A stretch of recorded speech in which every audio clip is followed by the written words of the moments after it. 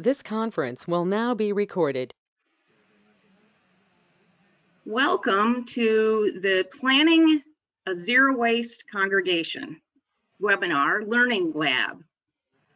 This is part of our Faithful Green Team Leaders Training. It's an opportunity for congregation members to learn how to go zero waste, that is by reducing the amount of waste going to the landfill, and many strategies you'll learn from congregations who've done that, as well as the expertise of our speaker or guest speaker tonight, who has worked on this very intensively. So without any further ado, I'm going to introduce our presenter, Beth Gingold, who is the founder of Recycle Leaders, and she's going to share some really concrete strategies for how you can go zero waste. So take it away, Beth.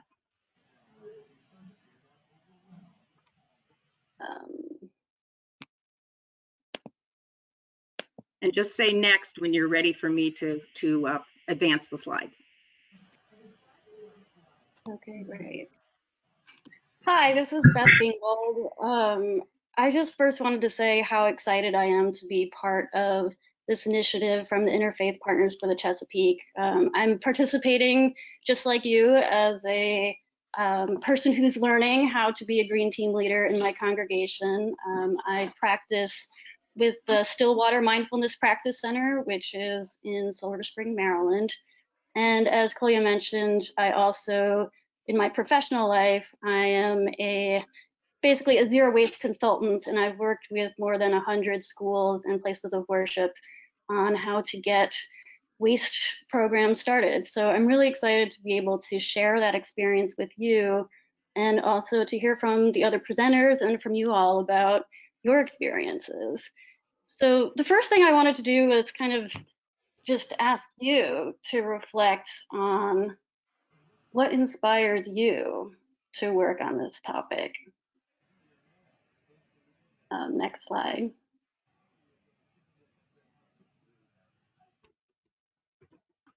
Because what inspires me is all of you. The idea that there's 100 people who signed onto this call today means that you're probably a lot like the people in these pictures, because throughout my experience with schools and organizations, basically find that every organization has somebody in it who wants to start a waste program and maybe just doesn't know how to do it. And so what inspires me is being able to find these people, help them, and then connect them to each other. Next slide, please.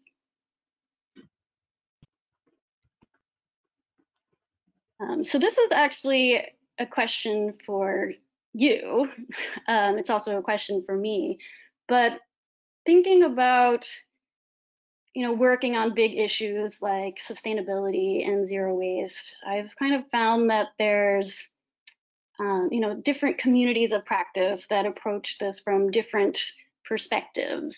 And, there's, you may identify with one of these different approaches. So, there's the researchers who really want to look at where, what does the data say about what we should do?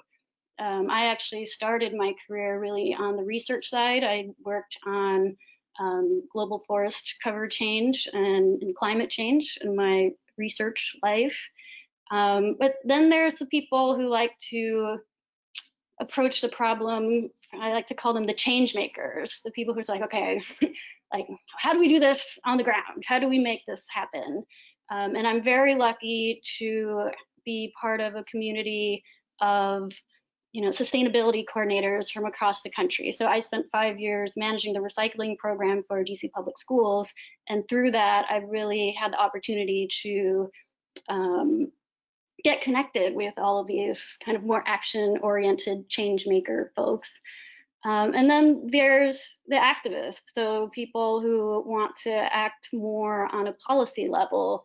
And I'm very grateful to be part of this community, especially the interfaith climate action community, I'm involved with the Montgomery County Faith Action for Climate Solutions group.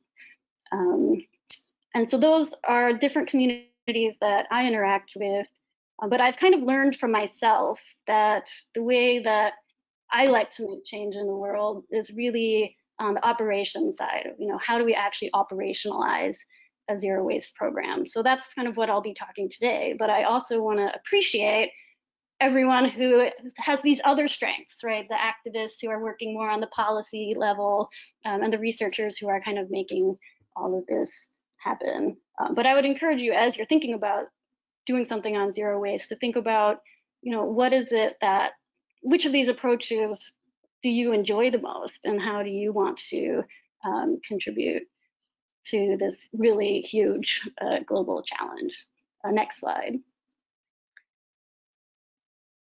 So why reduce waste? I think if you're on this call, you probably have, come with reasons why you're here. So for this kind of audience, for me, right now, climate change. Especially if you look at food waste. Food waste has been identified by Project Drawdown as the #3 global solution to what we need to do to solve climate change. And that is not so much about composting, although composting is great. It's more about how do we reduce the amount of resources that goes into producing our food. But right now, that's what I would say is kind of my driving factor. Next slide. But at the same time, thinking about how do we get everyone on board for a zero waste initiative or any sustainability initiative. It's also, when I talk to different audiences, I may come with different reasons.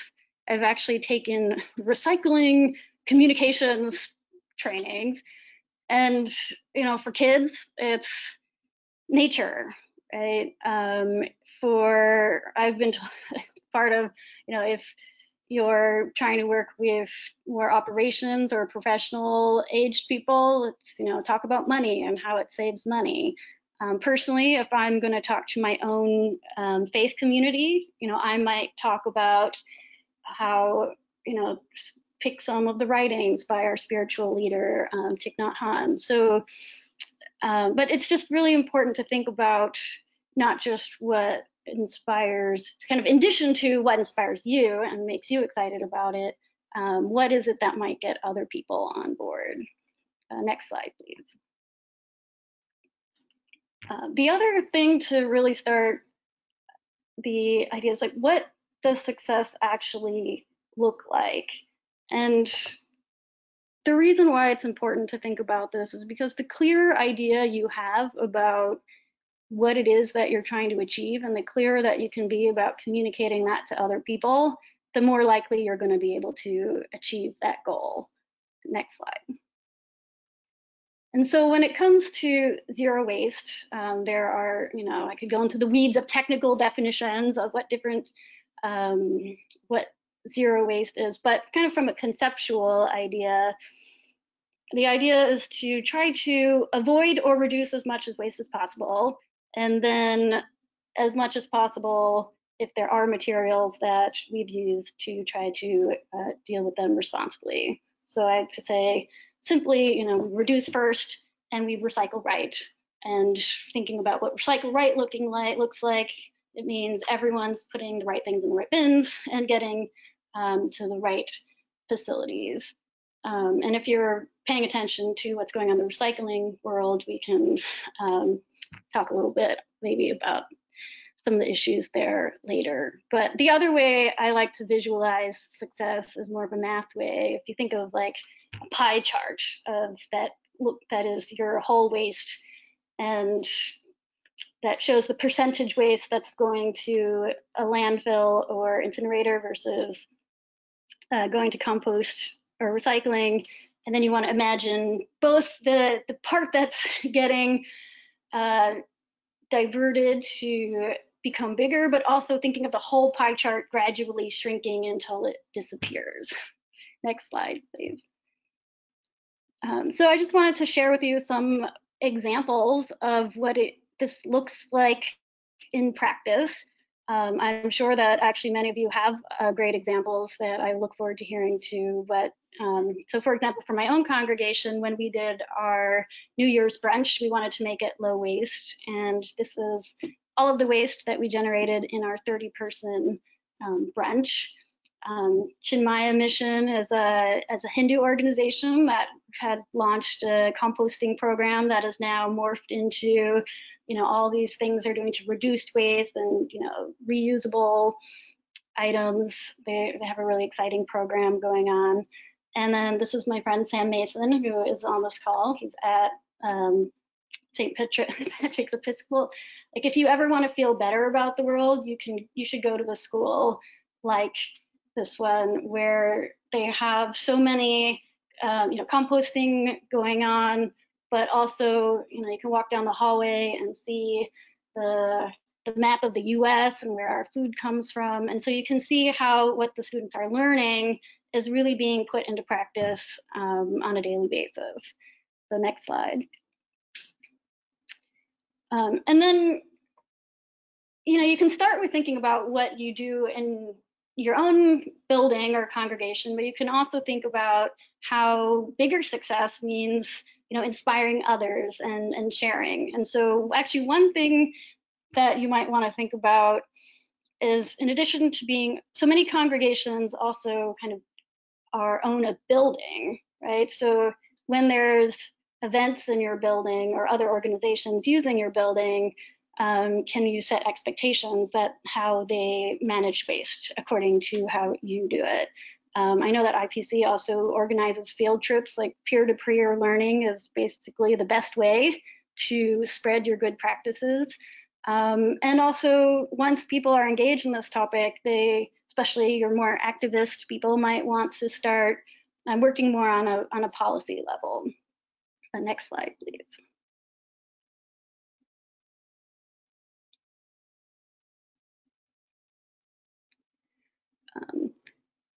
And before you start doing anything, the other question that you really want to think about is, how are you actually going to measure your success?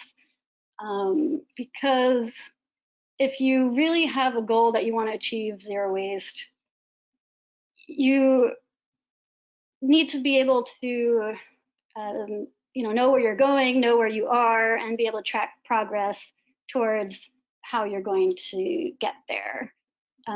So next slide, please. And depending on your goals and your short-term and your long-term goals, you'll want to be collecting different types of data in order to advance to those particular goals. So often, one first goal might be to meet the legal requirements of recycling correctly.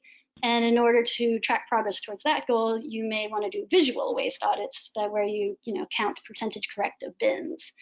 Once you're kind of beyond that and trying to increase the types of things you recycle, maybe adding a food waste recycling program, you're going to be wanting to track. You'll need to measure how much capacity you need. Once you get to the other level of reducing, you'll be wanting to track different types of numbers of items of single-use plastic. So depending on where you are in your process, you'll really want to be using different data to track different goals. Next slide, please.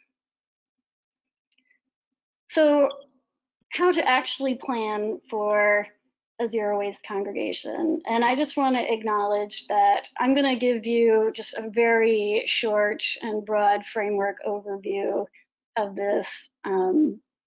Every congregation is different, right? So some congregations have commercial kitchens that are producing large amounts of food. Maybe there's a school involved.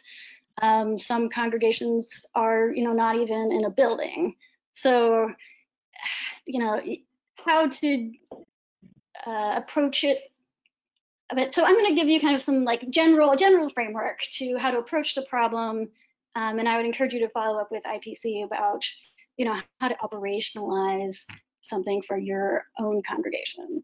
Next slide.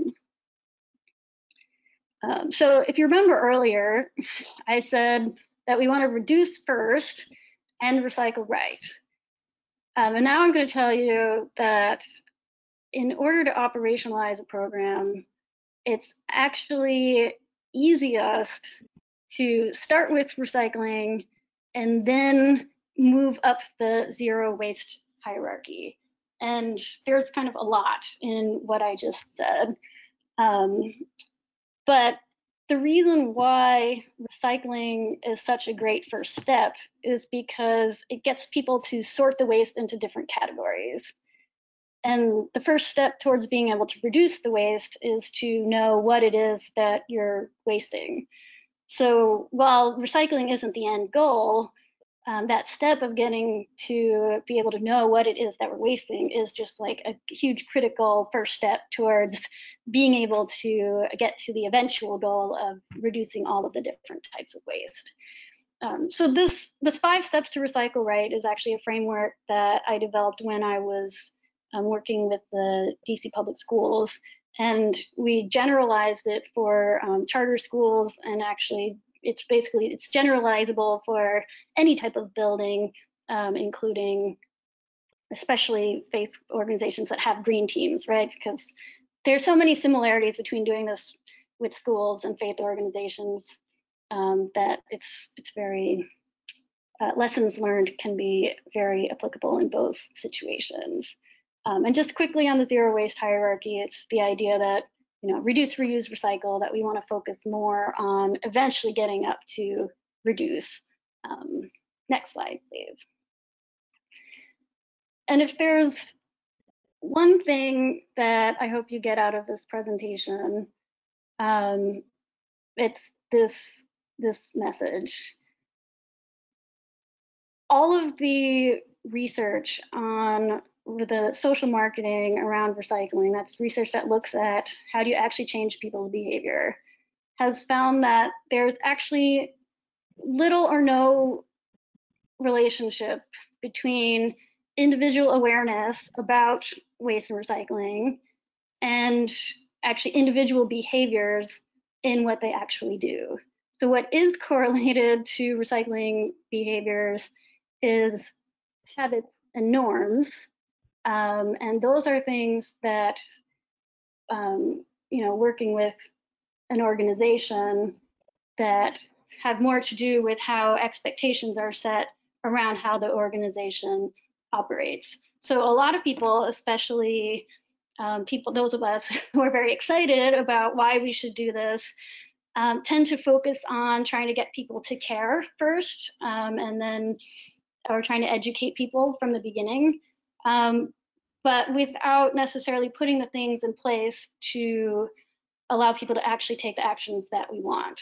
So I'm focusing here on how do you get an organization to actually change their behavior. Next slide. So of the 5 steps to success, the most important one, and the one that is often kind of least actually done, is to create accountability. And this is also very important to think about particularly because a lot of sustainability initiatives are started by green teams or volunteers or just people who care about sustainability. Often they, when the enthusiastic person is no longer available or gets burnt out, right? Often those programs then just stop working. So if we really want to achieve a zero waste goal, which is a hard thing to do, that actually involves changing a lot of people's behavior, there really needs to be, I like to say, the magic triangle, right? It has to be leadership, education, and operations, all of those aspects working together. And the best way to make that kind of acknowledged is to have an actual, written commitment plan that includes setting goals and measurable targets, actually designating roles and responsibilities. And it doesn't have to be that, heavy lifting for a lot of people. It's just there will be heavy lifting for some people, particularly in the change process, but in the long term, it's not going to be harder for people. It just needs to be clear what everybody needs to do. And then also, what is the process for monitoring, evaluation, and collecting data, and making sure that we know how we're doing. And if you have that very clearly laid out, it makes the rest of all of the steps much more easy to implement. So this is the most important. It's also the hardest to actually do. So I wanted to just highlight this as kind of the key to making a zero waste program successful in the long term. Next slide. So in terms of steps 2 to 5, I'm going to just mainly summarize them, but the things that the other pieces to have that you'll need to have in place are your hauling services. So that is a contracted service. A lot of jurisdictions are different, but most of the jurisdictions around here require recycling and treat churches and other nonprofits, faith organization buildings, schools as commercial facilities that are required to recycle. So it's very important to know who's in charge of that operationally and to work with them. If you need help with that, we also work with the Community Purchasing Alliance. Is basically helps faith and schools and nonprofits to do group purchasing, including on trash and recycling. It can save a lot of money. Also, then third is making sure that your standard operating procedures are clear and being followed, and that if you have cleaning staff, that they're engaged as leaders and as part of the program.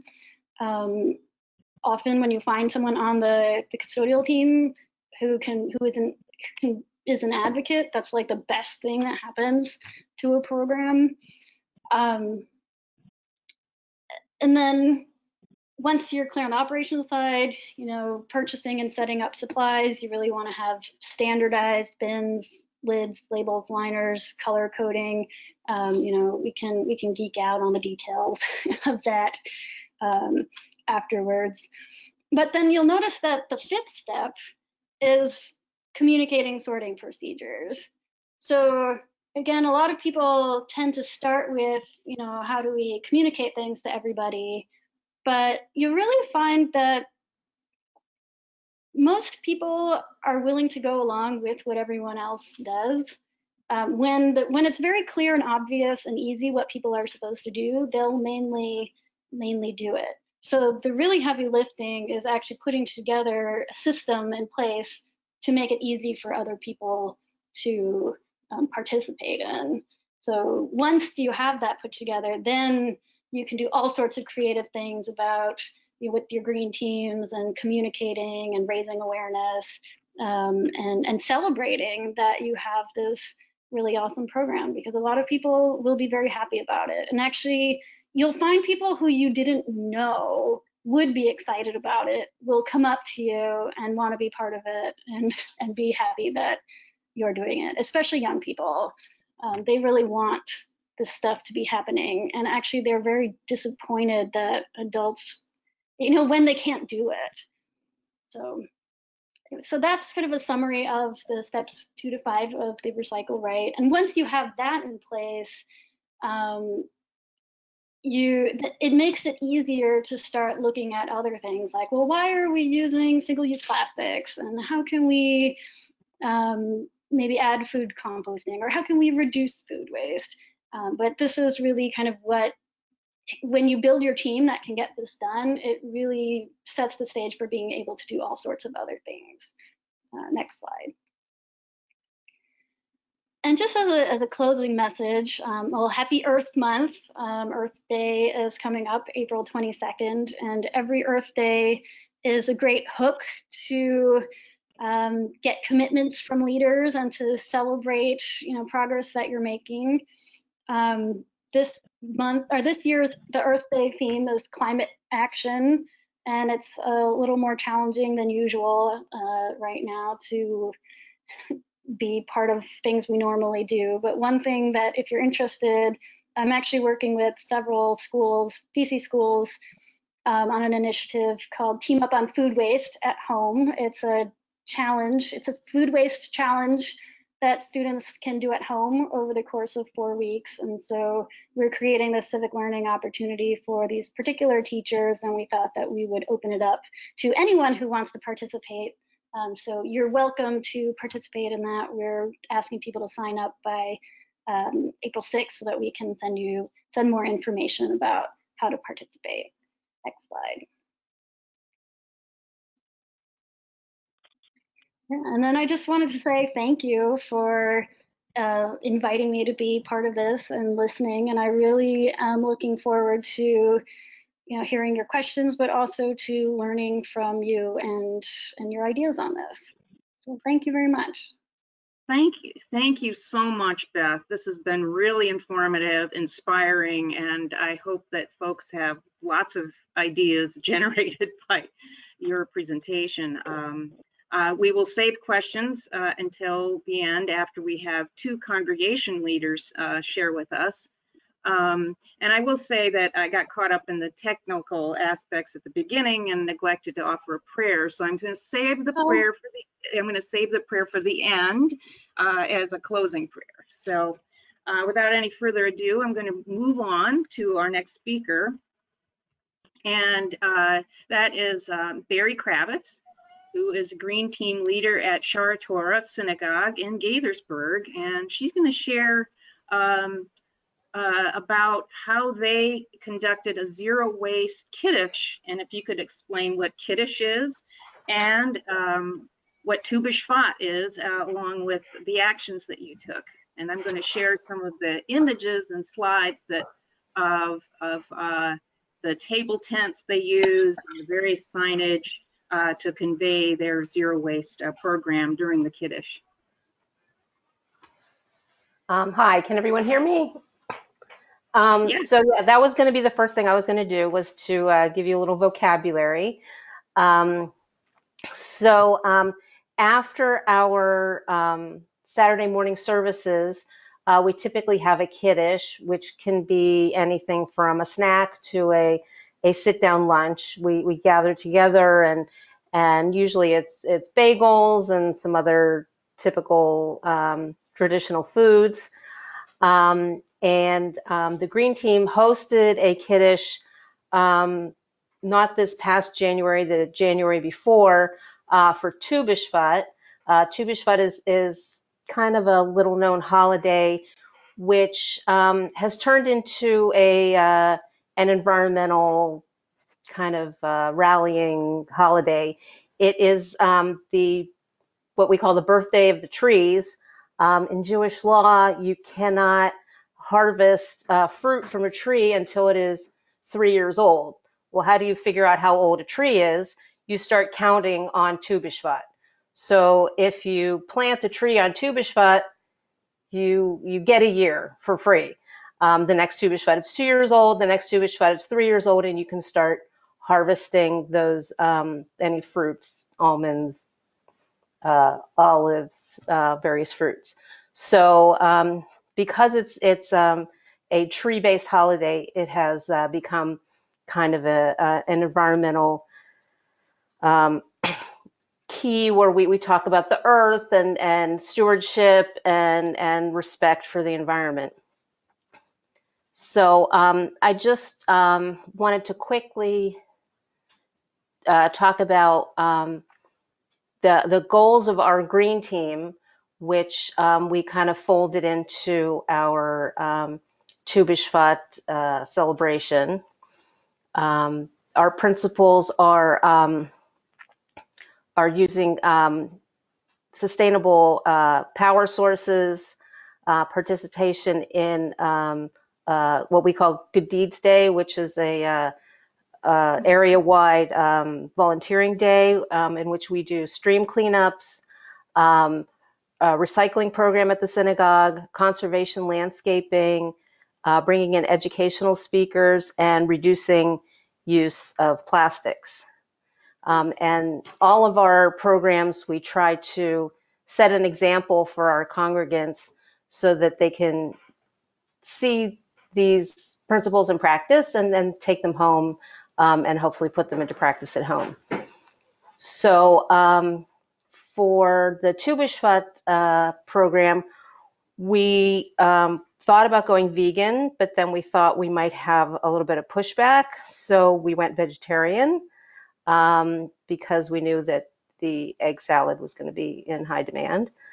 And we bought pretty much all of our produce and eggs through our CSA, which was a really nice partnering because usually we just get deliveries from them, whatever it is that they are supplying at that time. But we really worked with them to get a whole bunch of stuff that we don't normally see from them. And it was a really nice partnership. So we made some foods that were a little different. The menu was a little bit different. And I guess you can go to the next slide. I think we decided to make all the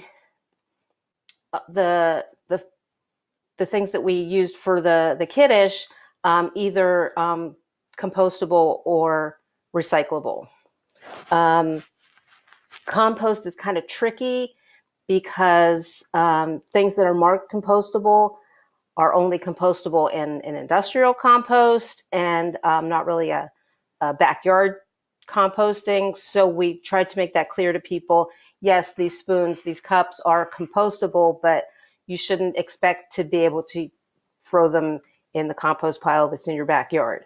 We did collect everything up and take it to the Gaithersburg compost spot, which you need to bring your own materials there. They don't pick up, but we had volunteers who collected everything up and took it there. So with all the food preparation and all the food consumption, we generated one little shopping bag of landfill waste. Everything else either went to compost or recycling. Next slide. So we tried to educate people of what items were compostable and point out which ones they could compost at home, which kinds of things they could take to the Gaithersburg site. And the Green Team is trying throughout the year to reduce or eliminate plastics. We kind of go back and forth. Should we buy these more expensive items that are made from corn or sugarcane or whatever, or the petroleum-based ones, save that money and use it towards something that maybe is more impactful? We kind of go back and forth a lot, and we haven't really found a good happy medium, but it's something that we're working on. Next slide. So one of the key items that we had at the Kiddush was on each table, we had these table tents. So they were folded in half and there was text on each side. And the text said, gave people a list of options of things that they normally use. And then we gave them options of things that they could use instead that were less wasteful. And those were all put into practice at the Kiddush so they could see them in practice, that the plates were not ugly, the forks didn't break when you tried to use them, things like that. We wanted to show people that this is something that you could easily do. And I don't think this table tent says, I want to read one of the other ones that we had. The zero waste event, we call it a ZWE event, and I don't know if that's something we made up or if that's a term that's common to use, but the tent said, today's Kiddush is a ZWE event. On average, every person in Maryland produces 13.7 tons of landfill trash each year. That's 75 pounds of waste per person per day. But our Kiddush is a ZWE, zero waste event. We focused the menu on local homemade foods to reduce packaging and transportation waste. We're using cloth table covers instead of plastic. Our signs and table tents are made from repurposed and recycled paper, and everything else is compostable or recyclable. So instead of creating bags and bags of landfill waste, we invite you to dispose of your compostables in our compost bins and your recyclables in the blue recycling bins. And it was amazing. People had no trouble. We thought there would be a steep learning curve, but they really found it very easy to participate. Is there another slide? I think that might be the end. Yeah, So and that is awesome, Barry. Thank you. Anything else to add? I don't think so. Just that we're trying to continue to work with our executive director, reducing the plastics, and we've already gotten rid of the styrofoam. There are some certain challenges being a synagogue that keeps kosher. We can't reuse plates and flatware and cups. Everything has to be single use. We'd have no dishwashing facility. The kitchen is very small and very ill equipped. So it's a challenge, but I think we can find some good compromises that reduce the waste. Well, thank you. I have to say that what comes through to me on this is all the creativity that your team put into this, and thank you for sharing. And we'll hold questions and comments toward the end after we have our next presenter, and that is Thelma Trish. And she's a Green Team leader at St. Columba's Episcopal Church in Washington, D.C. Welcome, Thelma.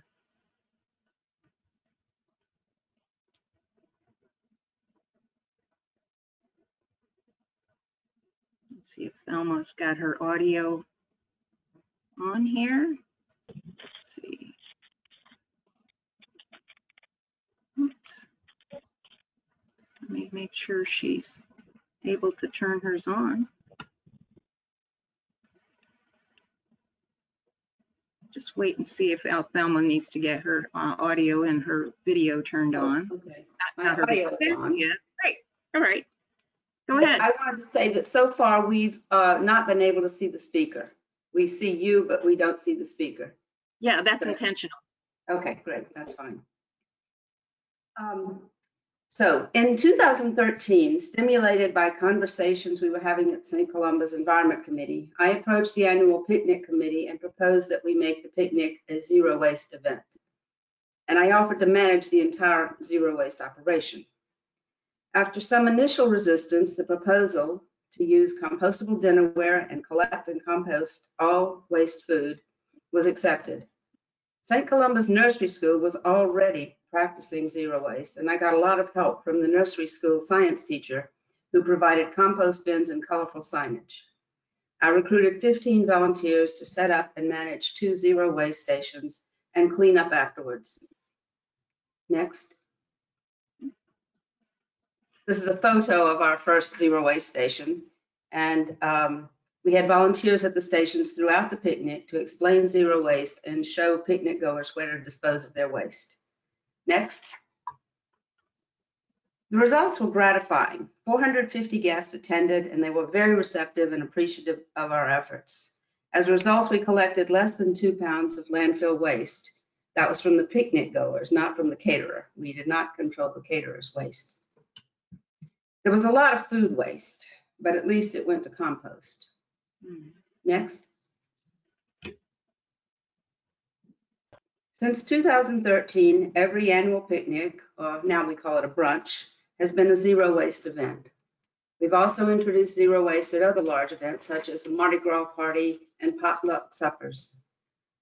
A big step was getting the picnic committee to serve lemonade and ice water from dispensers instead of sodas and box juice. The Environment Committee bought stainless flatware for the church. We simplified the zero waste stations and our signage to make it easier for people to put waste in the correct bin. And we also managed to reduce food waste by asking people to take only what they could eat, asking the caterer to serve smaller portions, and allow people to come back for seconds. Next. This is our more simplified zero waste station. So far, we always have volunteers standing at the stations to direct the disposal of waste. Next. Further progress was made in 2014 when an environmental committee member proposed that we introduce donated used ceramic coffee mugs on Sundays, and he recruited environment committee members to wash them. Needless to say, the Sunday hospitality leader was very receptive because she was particularly delighted to get 7 or 8 new volunteers. In addition, she bought washable plastic cups for the children's juice. We still provide compostable coffee cups to those who want to take their coffee or tea away, but we've greatly reduced expenditures on disposables. From 2013 to 2019, I was chair of St. Columba's Water Ministry, a program that provides showers, laundry service, and a hot meal to our vulnerable neighbors 4 days a week. I was gradually able to introduce washable dinnerware into our meal service and eliminate most disposables. The operations manager agreed to stock only compostable disposables, disposable dinnerware, and that's available to all groups who have a gathering, whether large or small. In an effort to get other groups on board, I drafted the guidelines for planning a zero waste event. Next. In 2015, a new rector was called to St. Columba's, and he was committed to environmental sustainability, both in its practical and its spiritual dimensions. Soon afterwards, members of the Environment Committee drafted a zero waste policy statement and submitted it to St. Columba's Vestry, which is our governing body. It was adopted in June 2016. As a result of another proposal, the church contracted a weekly industrial compost collection service. So we were no longer dependent on the nursery school's contract, which could not accept the disposable dinnerware, but our new one does. Gradually, other ministry leaders became more aware and interested. Next.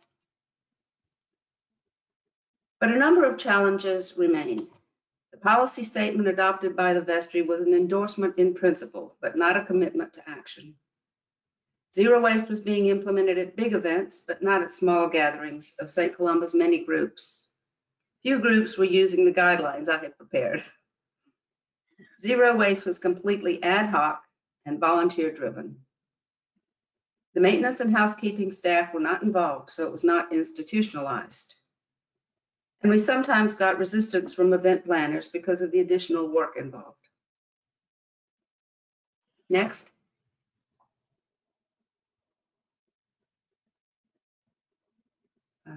Let's see. Let's see. I think the next one is the slide number 10. This one? Nope, going back. Yeah, okay, that's it. Yeah, that's it. This was a frustrating time for me, to be honest, and I was looking for a way to take the initiative to the next level in a gracious manner. The Environment Committee had organized several environmental awareness programs and classes, and we knew that parishioners were receptive, but the lack of continuity and consistency was a problem. The opportunity came in the summer of 2018 when the former operations manager retired.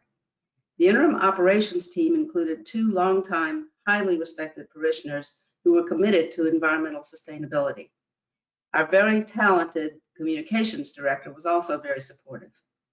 I presented a proposal to create 8 permanent zero waste stations to them. They presented it to the rector and it was accepted. The communications director produced color-coded signage for the stations, and we ordered a few new bins, but we also repurposed the existing bins that the church already had.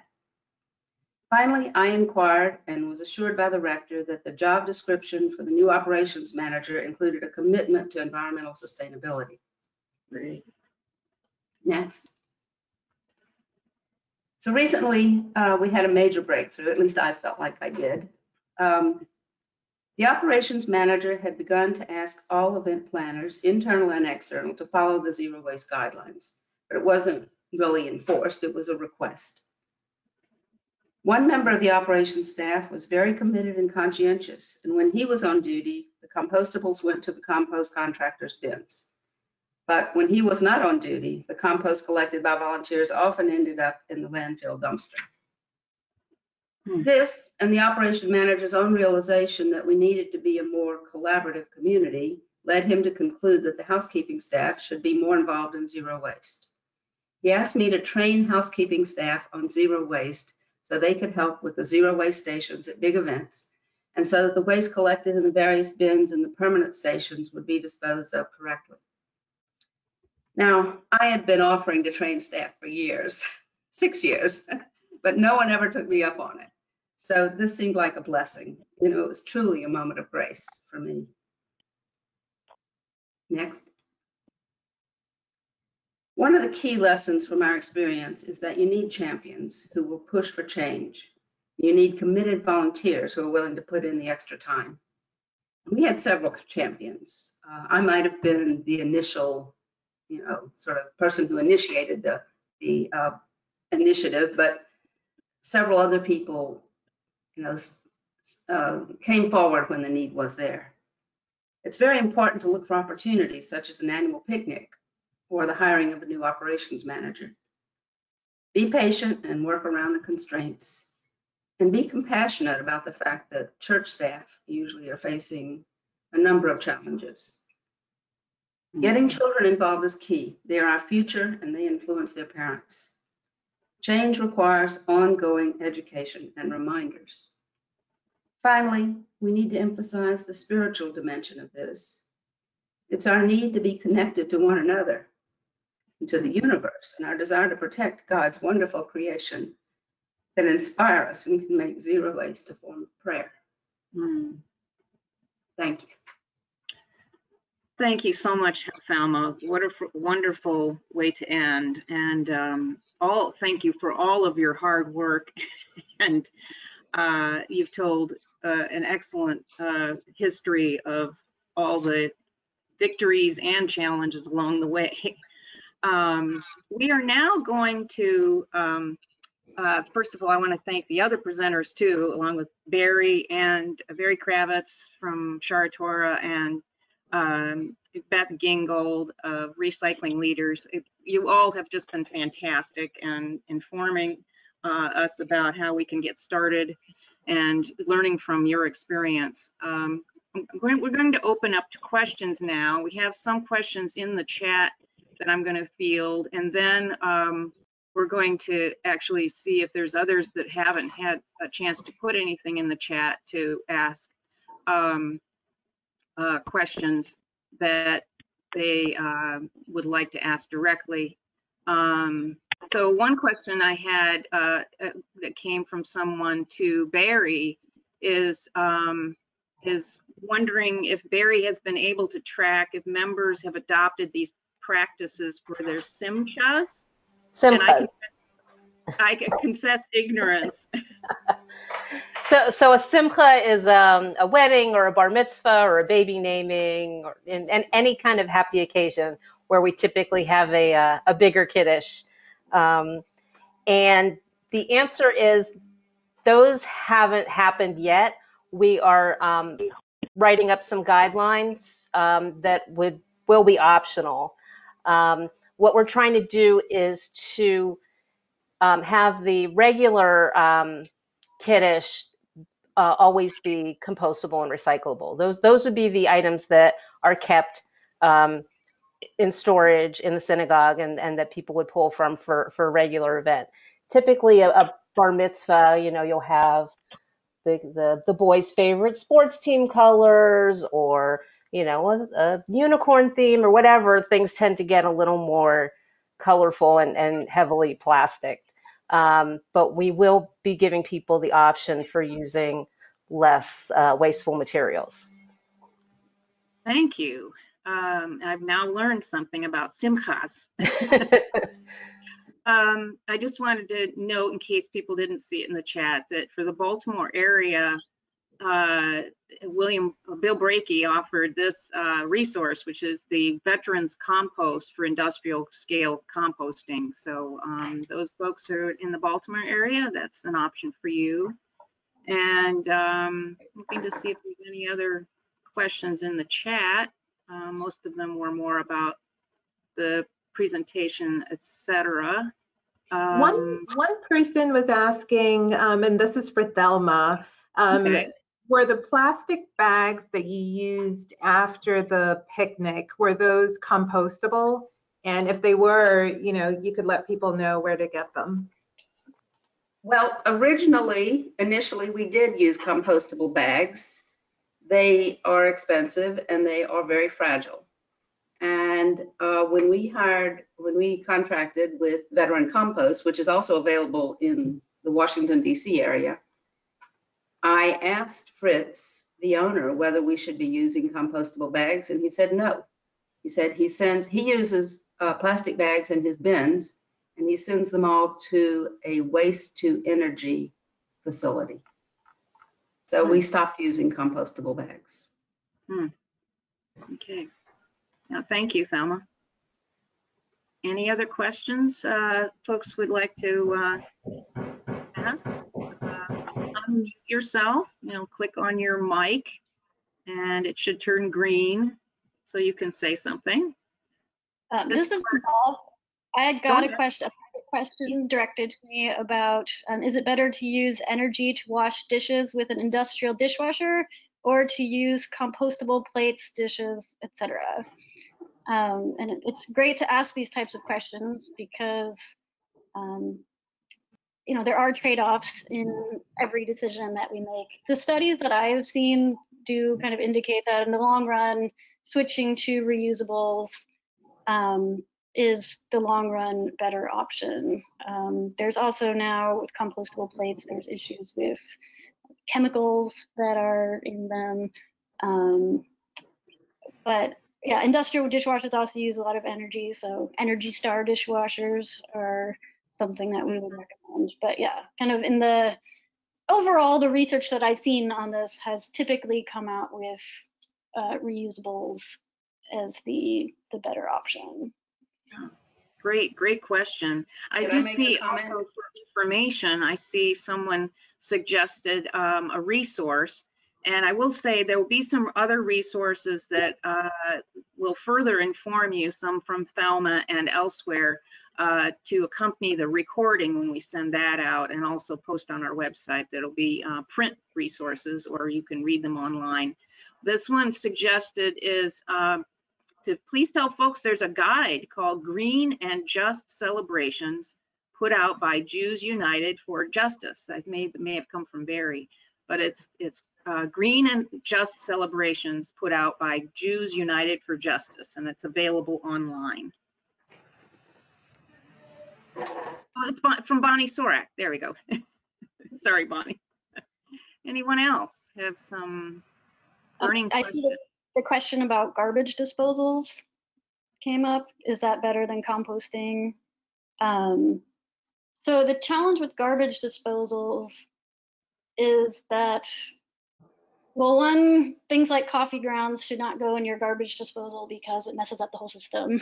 But also when things are going down your garbage disposal, it's kind of getting into your, you know, it kind of eventually goes into our the sewer system. So like in DC, going into DC water and being mixed with all these other materials. So when you're composting, you're actually, you know, maintaining the value of the organic matter and having it go into, you know, being able to use to, you know, back to the soil and to grow more plants. So, yeah. And actually on the compostable bags, different facilities have different rules about compostable bags. Veterans Compost has actually put a lot of thought into the issue because in any case, any types of bags you have to screen out because you don't necessarily know which ones are compostable or which ones are not compostable. So in some sense, it doesn't make as much of a difference because they have to screen them out anyway. But there are facilities that do ask for, can you do compostable bags, because in the, they do kind of break down better if they do stay in the compost, but they are really expensive. So it's another one where you really want to follow the directions that your hauler processor tells you about where it's going. Great, thanks, Beth. Another question, I think this is probably to either Barry or Thelma. I know Barry said you definitely had used compostable plates and plasticware. Probably you have different suppliers. People want to know where do you get this stuff? We went to Costco and Amazon, Okay. and that's where we found everything. You can't do that right now, but when we're allowed out of the house again and Amazon is back to their regular shipping, then you could do that. Yeah, yeah. We order ours from, I think from a place called Eco Products.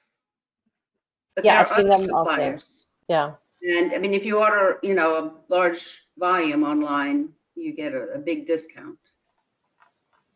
Great, thank you. Oh, someone asked, and Anna wanted to remind me to ask you, Thelma, to your statement, and we'll also post that. I think it's good for people to have examples of how your congregation and others have comprised their own policy statement about these things, and how to. I think I did send you the policy statement. Okay, I'll make sure that we post that. Thank you. Let's see. Okay, that's there. I'm making sure. And anybody else who want to chime in on your mic, we can